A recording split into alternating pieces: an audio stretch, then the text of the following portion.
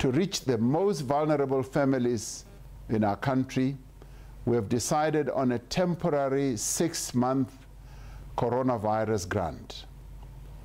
We will direct 50 billion rand towards relieving the plight of those who are most desperately affected by the coronavirus.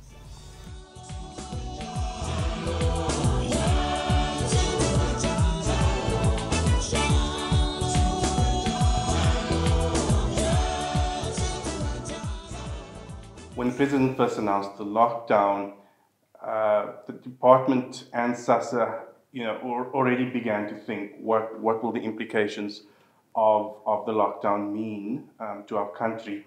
And so at that particular time, and I think it was quite a hectic time for a lot of officials in government, as we were all trying to figure out how this pandemic was going to affect us. Things were changing on a daily basis. And we were, just trying to grapple with how to deal with the situation across government. Various, for example, as many will know, the National Coordinating Council was set up by the presidency, and that was backed up by an entire structure of national joint coordinating structures, which is literally the whole of government coming together to try and address the issues of the pandemic. And when we went into lockdown, and I recall those very early days, CEO, we were meeting in SASSA boardrooms quite late at night, because that was the only time we really had to do this amongst our daily work. And we would start to think, because at the time we had this thing called social relief of distress, but largely was food parcels of a very small budget that would not be able to deal with the sort of the bulk of the challenge that we were experiencing. And we began to think about, if we needed to get income support to a large number of people, how are we going to do that? Noting that we're in lockdown, at level 5 lockdown, when we went into level 5 lockdown, so SASSA's offices were all closed. We didn't have the normal infrastructure that was in place. Plus, even if we did, we'd be having to reach millions of people who we never previously reached. And even with SASSA's normal infrastructure, if we were to do things the way we normally do things, there's just no way we would be able to reach the millions of people that we did reach in the very, very short space of time. So we really had to start thinking out of the box and how to do this. Plus, there's the other debate, how much money are we going to put into this? Although I think at that particular time, government was a lot more flexible. It was really a time, as you would recall, the President also announced a 500 billion rand stimulus package. And so there was a strong commitment to put sufficient resources, well, I wouldn't say people would argue about sufficient, but to put a large sum of money into dealing with the crisis at hand. It was also a time, and I suppose one of those things that COVID has brought us together. So we've always sort of worked with other government departments, but we never really got things to work very well. But in this sort of, one could almost call it a melting pot, where you just had all your director generals, your commissioners of agencies, your CEOs of agencies, all in sort of this one group centralized in your NAT joints. There was this very strong commitment to begin to make things to work. And that's essentially how the various relief packages came to be. Most people only really focus on the social relief of distress grant of 350 rand, but at the time there was an additional relief package, which the SRD was actually one of the smaller ones.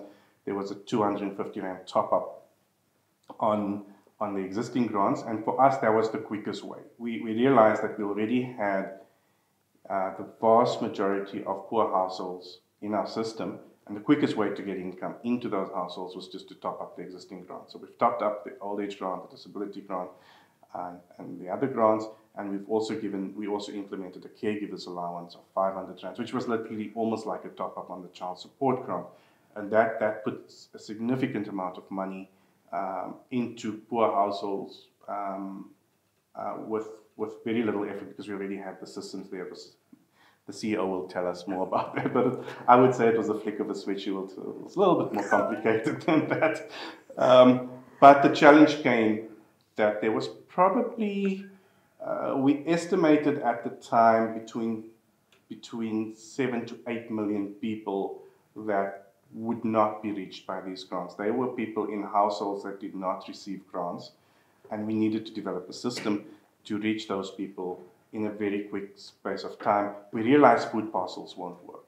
We saw some of the images, for example, in that first month of the lockdown, where we still had to do food parcels while we were developing the systems, and we saw the huge crowds that attracted, and so that was not an option. We ruled off the table quite quickly. We also realized SASSA offices were closed. We could not bring people into venues in any way. So the only option really was digital systems. And the CEO will probably come in and speak about how SASSA had to very quickly put together this entire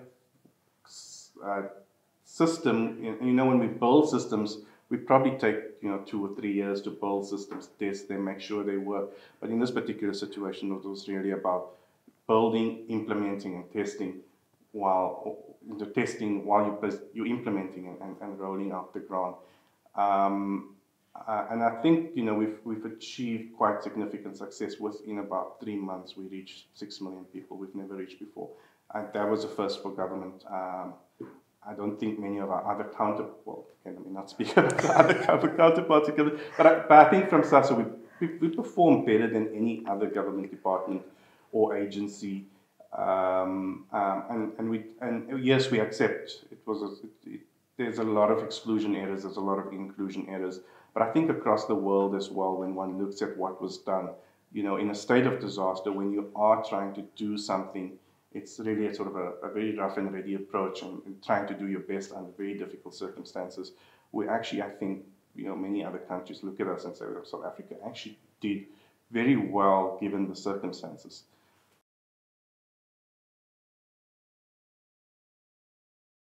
Once we've sort of got the idea of what we were going to do, we were going to top up these grants, we were going to implement a new grant of 350 rands, and that sort of then led to the president making that announcement. We then had to quickly develop systems, but also at the same time we were also writing the rules. So in the social assistance environment, everything has to be done within the legislative environment. And again, normally writing laws in a normal, open, democratic, constitutional process takes about 3 years to do. We literally did this in about 3 weeks, where we, unfortunately, we were in a state of disaster, so you could forego quite a lot of the normal processes like public consultations and so forth. But we still had to make sure that everything was legally sound. So we had a whole unit set up within the national coordinating structures with legal experts from all departments that sort of triple check everything we did, and then obviously with the state law advisor as well. But again, that was a very difficult space because we had a concept, we didn't have a full policy or full idea, and so we had to write laws around this. Also having to, in license with SASSA as well, in terms of what is practically doable, what we couldn't write laws that would not be implementable, and so we had to come up with a set of rules that would enable SASSA to reach as many people as possible, but also to define the target group. In this case, it was mainly the unemployed people within the 18 to 59 space, and and we knew we couldn't income test them. We couldn't call people in to a SASSA office and ask them to submit pay slips or ask them to declare incomes. We literally had to just do it online, and SASSA would have to then do back office checks. So we also had to create the enabling environment, because our normal social assistance framework doesn't allow for electronic applications. So we had to sort of suspend that law and put a new law into place that enables SASSA to do electronic applications. We also had to empower them to be able to access databases from other agencies, and to in the application process, get beneficiaries to give consent and declaration to allow for them to have their data checked with other agencies and even private institutions like banks and so forth. And the entire lawmaking process was also sort of write, implement, test, rewrite, re-implement, test, because we've changed it probably 6 or 7 times. As we've implemented it, to realize, okay, there's some problems with this aspects of it, then we had to tweak it. So I think one of the key critical elements, and this is also one area where we've been tested from a human rights perspective, and I think will become a very critical part moving forward with our social assistance as a whole, was when the key question around asylum seekers was asked by the Scalabrini Center, and literally then quickly they took us to court on that matter. Normally we would, in a normal environment outside of COVID, we'd probably liaise quite extensively, but again, because of this was an urgent need, people needed income support urgently. They did take us to court, but we managed to, we did go to court, and we did sort of settle in court with them that we would open up our social assistance framework to asylum seekers. I think that was something we realized that, in the circumstances at hand, there was no justification to not being able to provide the social assistance to asylum seekers. And then after that, there was a number of changes. We've changed the income testing criteria. We've removed some elements that we couldn't quite implement well. Another big challenge then came when we stopped the bulk of the relief package after the first 6 months. So we had what we called a caregiver's allowance in that, and when that stopped and we only continued with the 350 grant, again we created sort of a gender imbalance where a lot of caregivers of the child support grant, who are mainly female, could not access the 350 grant on behalf of themselves, and another institution, the Black Sash, then took us to court to challenge us on that. They lost that court case, but I think government did realize that the problems that it created by removing one of the packages, and one of the relief packages, and only taking one forward. So in the second iteration of the COVID SRD grant, we then corrected that to make sure that there's much more fairness in those, for those who apply for the grant and be able to receive the grant on behalf of themselves. We also had to introduce an appeals process, which wasn't necessarily there in the first part of the legislation, but we realized that because we're doing this under the circumstances we're doing it, there was a lot of what they call a lot of people being excluded who should actually be getting the grant but not getting the grant as a result of these checks with the various databases. And in the beginning stages, a lot of those databases had to first be cleaned up so that they were a bit more accurate.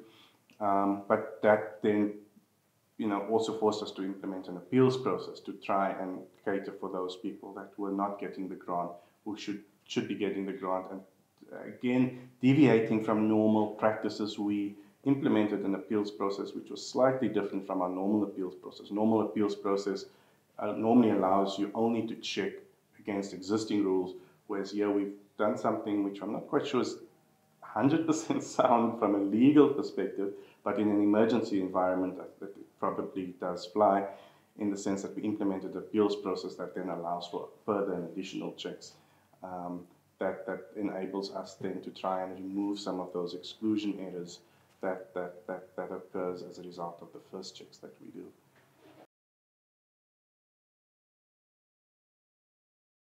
The first most important thing to highlight is the fact that prior to the recommendation of the grant or the suggestion that we should implement this grant, which understandably could have been done by, the responsibility could have been given to any other agency within the country, but we're grateful to the fact that it was given to us as a sector, because we have a lot of capacity and capabilities in terms of doing that.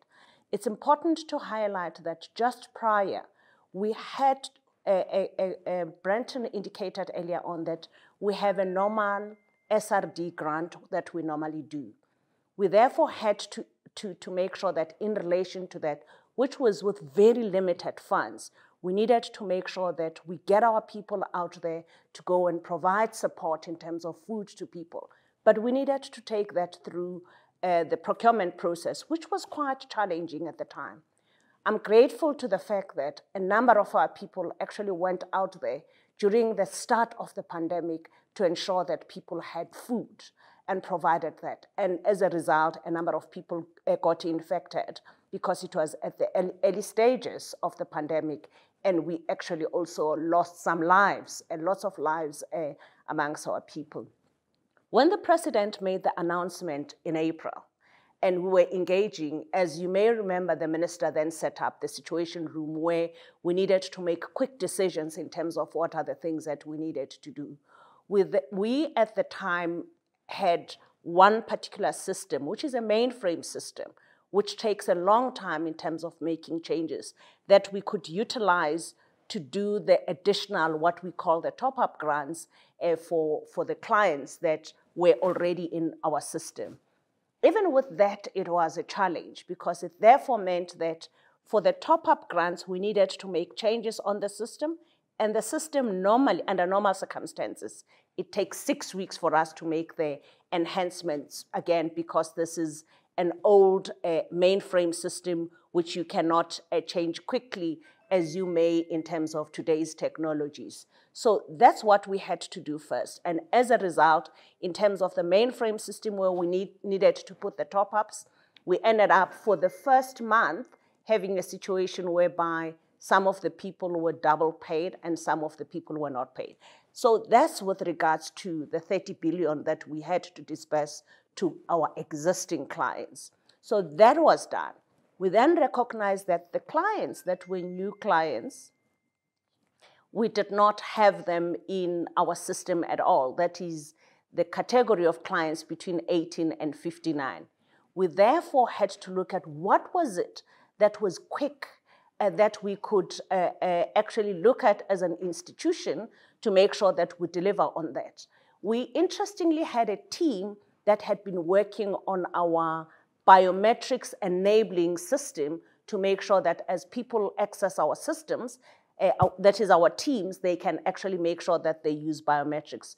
We therefore, fortunately, had just completed building and implementing that system. We therefore had to take that team of consultants to come and assist us in terms of building this platform. We had proposals from a group of private sector people to say, can they be the ones that actually implement this? We engaged with the team to say, what's best for us as an institution in terms of where we were? Did we believe that we could pull this off on our own? And after constant engagements in a short space of time with the team, we then took the concept that the people within the private sector had come up with in terms of making sure that we digitize the whole process, and believed, which I still strongly believe, that if we say we need to build the capacity of the state, which is the first priority of government, it was very important for us to do it ourselves as an institution, because we felt strongly that it would help us build capabilities for the future, but also help us in terms of fast-tracking the system that we used, which was a legacy system in terms of the learnings. Not that it was easy. We then had to go to the minister with the proposal of, do we outsource this or do we do this on our own? And a recommendation to the minister that we believed and felt strongly as an executive team that we needed to do it ourselves. Minister then had provided us the support, which we continue to be grateful for, that we should do it on our own. We therefore had to get back to the team and say, what does this mean? And fortunately, I really do want to believe that our ICT team is agile enough, and they were able to say, how then do they do this? And we had to implement it within 6 weeks. Yet ordinarily, as we know, when we have to implement systems, it takes years for us to make those particular changes. Whilst we're actually designing and developing the system for implementation, which had to be looked at in 2 different categories. We needed to look at the onboarding part of the system. We needed to look at the middle side, which basically is making sure that you process the applications that you get. As you process the applications, you needed to ensure that you have engaged all the different parts of government that the team within DSD had defined to be the databases that we needed to look at. And the third part was the payment. So it was a huge value chain that we needed to look at, some things that we had not done before. After having started with the onboarding of the clients, we were receiving support to one NGO that was providing support already on the normal health side of the business. As we started the process, on the first weekend, things fell off because the volumes were just too huge. And when the system fell off just at inception, we then had an uproar from the country in terms of this is not working. We then also had to continue to engage those people that were providing support for the onboarding to say what is it that we can do to make sure that we can increase the path.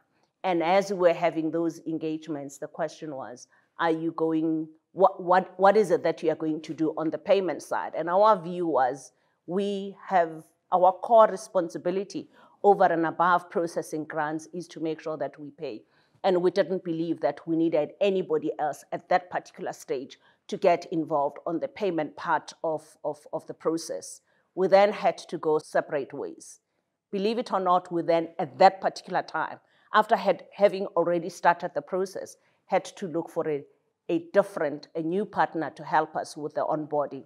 Fortunately, GovChat was already at that time assisting government also on the health side. We engaged them to provide support. They came on board, and we had to then shift gears and got them to provide us support on the onboarding side. So it was indeed challenging, but a very interesting and exciting learning time as a South African project that we had to take to get involved with as an institution.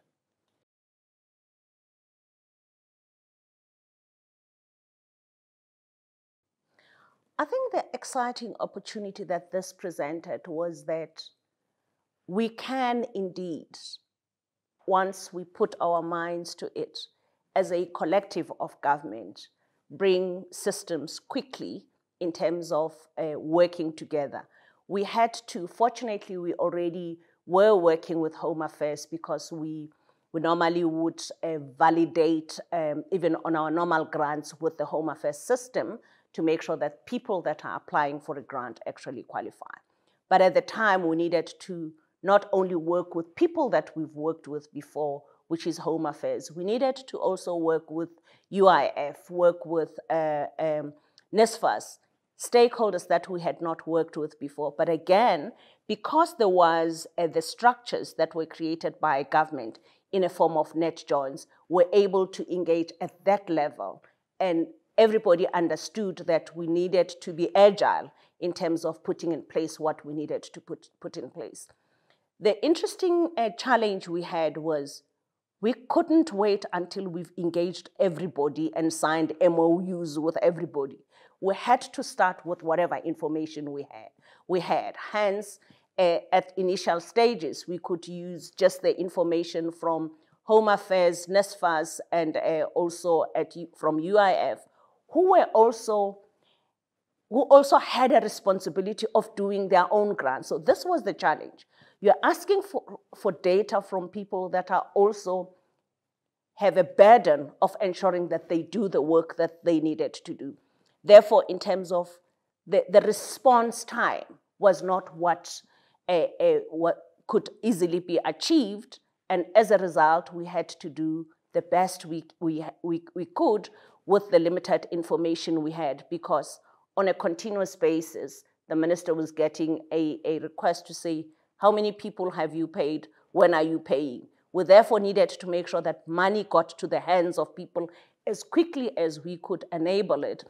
And at the same time, we needed to speak to banks, because we enabled and allowed people that had a bank accounts for them to be able to be paid through banks.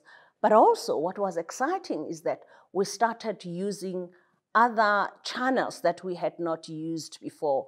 It's always been a challenge for South Africans to use mobile banking platforms, but we engaged with the banks. And you can imagine when you have to engage with the banks, it means you must go to BASA, which is the Association of Banks, and engage them, for them to engage the banks that would be willing to come on board to actually do this.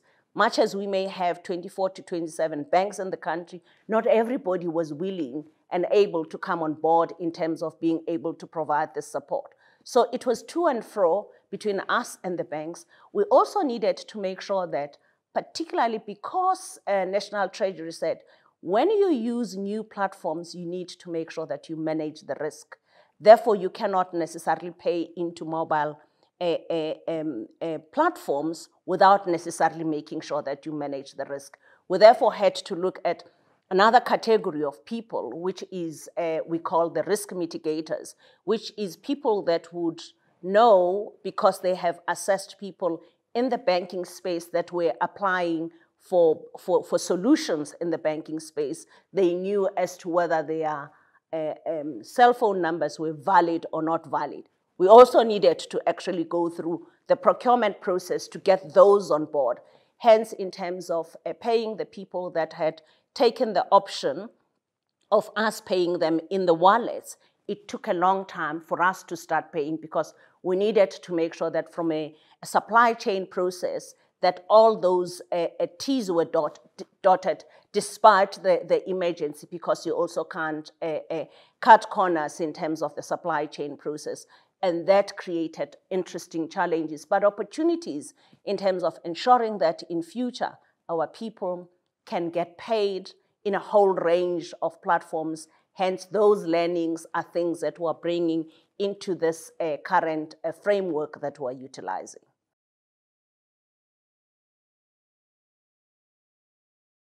The first key learning was that we could not only provide one platform in terms of people being able to apply, because we know that not everybody in the country has a smartphone. But what we know is that everybody in the country does have a cell phone, whatever size or a capability that cell phone may have. We therefore had to make sure that over and above utilizing the WhatsApp platform, which becomes easy for those people that have smartphones, we needed to create yet another platform for those people that have less affordable or affordable phones, which are smaller phones. We then had to engage what we call the SMS type of loading of information to make sure that they can assist us in terms of people being able to put the *123# for them to be able to apply, which is always very challenging, because when you use that system, it means you have to be quick in terms of using all the application process. And therefore, people kept on falling off and therefore having to reapply. As we're doing the assessment, you'd find that with just one person, there's more than 5 attempts in terms of applying in terms of that.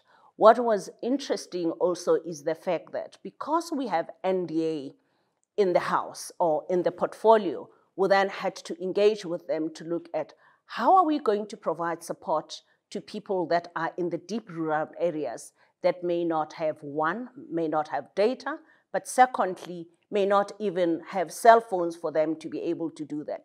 Fortunately, because the system allowed one to apply for other people, a number of NGOs provided support, whom were engaging through the relationships that we have with NGOs and through the structures that we're engaging through NEDLAC to provide support in terms of helping those that did not have access to technology for them to be able to apply.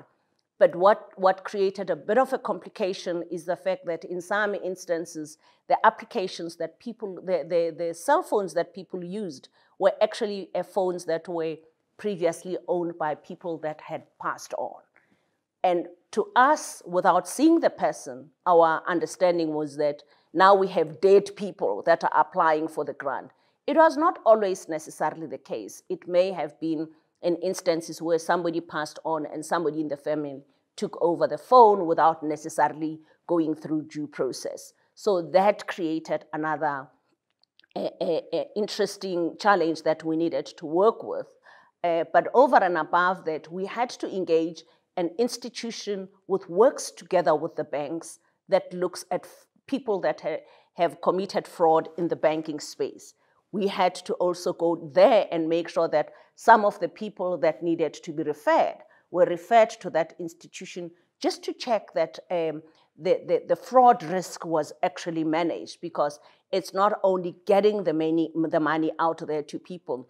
We needed to make sure that we manage the risk in the spirit of making sure that we give the right grant to the right person all the time. So that was interestingly tricky, but created opportunities for us to learn. And those learnings that we had when we are now doing the second phase of the grant, which we started now in August, which was announced in August, we took all those learnings and we're now implementing them to make sure that we can do the work better and make sure that both the inclusion and exclusion areas are limited. You can't get rid of them completely, but we're also working better with the institutions that provide us the data. We now have more data. For example, we have data from correctional service because we had instances where people that were actually in jail were applying for the grant. We now have data which enables us to ensure that people that work within government are not able to apply for the grant. We get data from GEPF, and now that we've agreed that the data we will receive every month on the 15th to make sure that we don't constantly use old data. Last year we had no choice because we had instances where people were hungry and we're still waiting for the institutions to give us the data, but we needed to deliver as best as we could, hence we had those errors.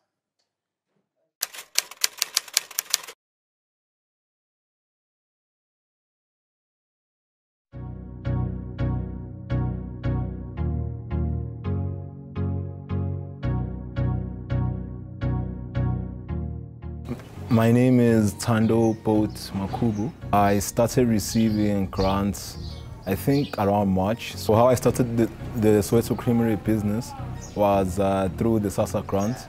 I was receiving $350 every month. Eventually, I was asking myself, what do I do with this money? And then I decided to start Soweto Creamery. Our business is actually inspiring other people to open their own businesses, and we actually employ 4 people. My message to fellow South Africans about the SASSA grant is that they need to try and create something sustainable so that they can improve their communities. Happy birthday, SASSA. Thank you so much for inspiring hope in South Africa.